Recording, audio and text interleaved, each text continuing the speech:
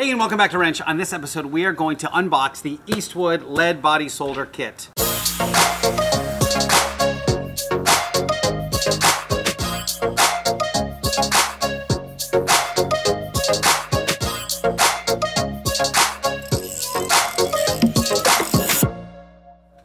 Hey there, welcome to Rennch. If this is your first time here, I'm Michael. That car behind me is what I affectionately call the Blasphemy build. This was a 1969 Porsche 911S that was a wide-body GT2 race car that I'm converting back into a street car powered by a twin-turbo Subaru EZ30R flat 6. Now, building this car, I've had to essentially recreate the stock body shape. It had no rear quarter panels, it had no rear section, so I've had to replace all of that stuff. So back in the day in 1969, Porsche used lead filler to fill in the gaps and smooth out the body because obviously something like Bondo or any sort of other plastic filler didn't exist yet.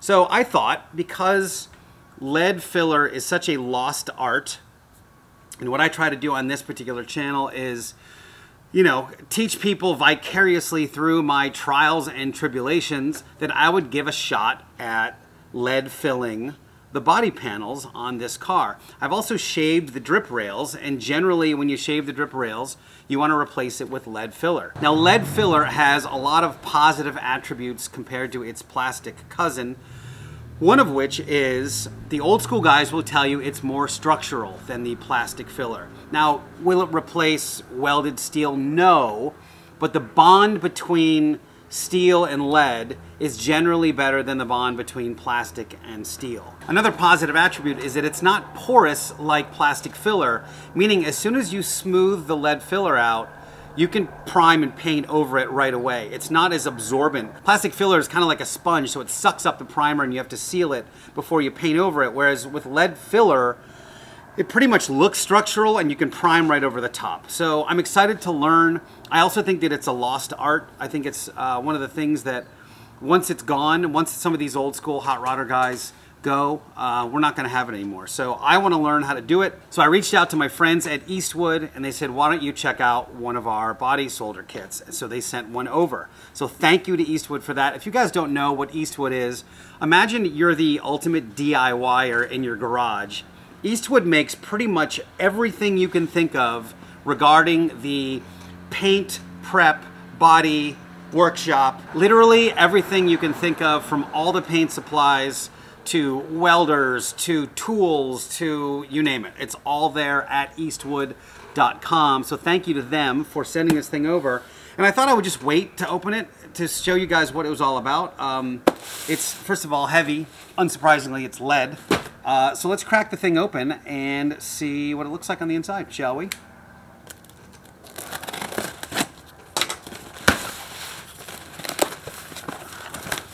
All right. So first and foremost, here's a, oh wow, this is crazy.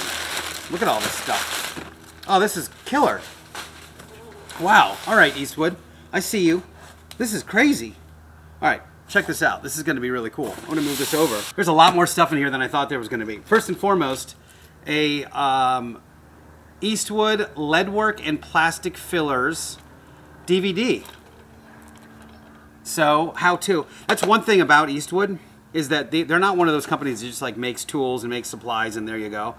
They have a killer YouTube channel. They have a killer Instagram account. They get a lot of world-renowned experts on the channel to pass along this info for us guys that are just in a garage trying to work on a cool car, and pass along this information that's probably handed down to them. So it's a really master and apprentice kind of vibe on their entire YouTube channel, so definitely check them out at Eastwood. I'm really blown away by how much stuff there is in here. So we've got a few brushes. Here's what we've got that's really crazy. Paddle after paddle after paddle after paddle after paddle. So I don't know if they did this just for me or if this is how this thing comes, but there is a ton. So basically what you do is when you're working the lead with, you've got your torch, you heat the lead up and then you smear it almost like butter onto the panel. And that's what these wooden little spreaders are for. So that's cool. We have a lot of lead. We've got a body file. Like, oh man, this is so cool. Look at this killer body file. Let's see if I can get this thing to focus. Come on, focus on me. Focus on the file. There it is. Look at that. So a couple of those, and they have this one's convex and this one's concave. So you have two different options, or maybe this one's dead flat. This could be dead flat. All right, this one's dead flat. This one is convex. Awesome. So I think this is the wax. I want to say it's like some kind of honey wax. I could be wrong on that. But I know you dip your paddle in, and when you're spreading the lead won't stick to your wooden paddle.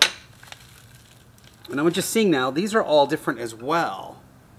So let's see, flat, flat, flat, flat, curve. So I've got 2 curved and 4 flats. I don't know what to use them for yet, but we will get there once I watch that DVD. And then I have, again, curved and flat.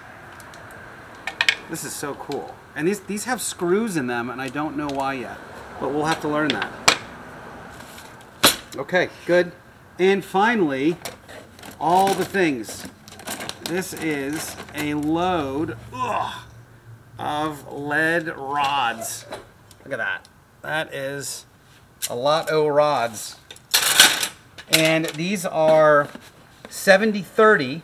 I want to say that's lead versus tin. I could be wrong on that as well. But they even say Eastwood 70-30 on them. You can obviously bend them. It's lead. It's not very strong in that way. So this is all the lead stuff. I'm not sure if they made me a little bespoke kit. I'll have to clarify that with them. But I feel like I have every tool I need now to give this thing a go. Oh, I forgot about the tinning butter. This is the other part that's really important. And what you do with the tinning butter is you put it on the bare metal before you lead. So I've seen people put it on with brushes. I've seen people put it on with their fingers. I've seen people put it on with steel wool. You spread it on, and then you heat it with your torch until it turns brown, and then you wipe it off. And once it's wiped off, that metal is super clean and ready for lead. So all the prep you can do, you know, wiping it down with acetone, that kind of thing, then the tinning butter, and then you're ready to lead. So in another video, I'm actually going to attempt to use some of this stuff, and if I do it well enough, then I feel like I'm going to be ready to get it on the car. So I think I'm about ready to give this stuff a shot. Stay tuned on this very channel in the Blasphemy Build series of me attempting to learn and use this lead filler. And thank you again to Eastwood for sending this stuff over. You guys, please go check out eastwood.com or Eastwood on YouTube. They certainly know how to make a presentation.